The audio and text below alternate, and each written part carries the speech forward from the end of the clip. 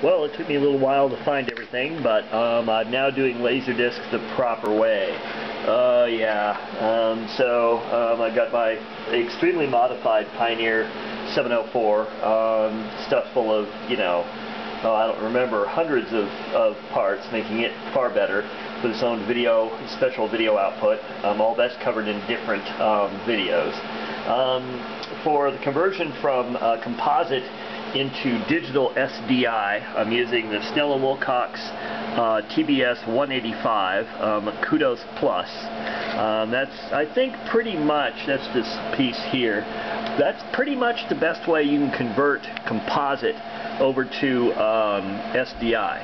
And then for conversion up to HD, it comes out SDI from the Kudos over to the Teranex, which is running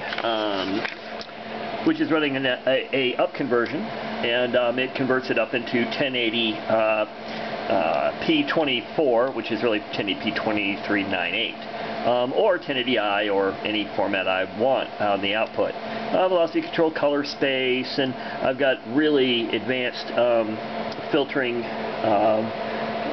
capabilities, very enhanced or very sophisticated enhancement. We've got color space controls that are really in depth. Of course, proc amp, aspect ratio changes, so I can make letterbox into the right shape for 16:9.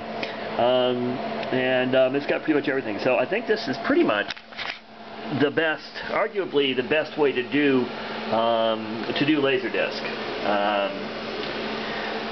I think. Oh, I forgot to mention that on the output of the Teranex, the HD SDI output from the Teranex, I then converted over to HDMI, and I'm using a Panasonic, an ST60 Panasonic plasma to display the picture, which of course the camera isn't doing justice, and the camera's doing the wrong color space really for it, but it works pretty well.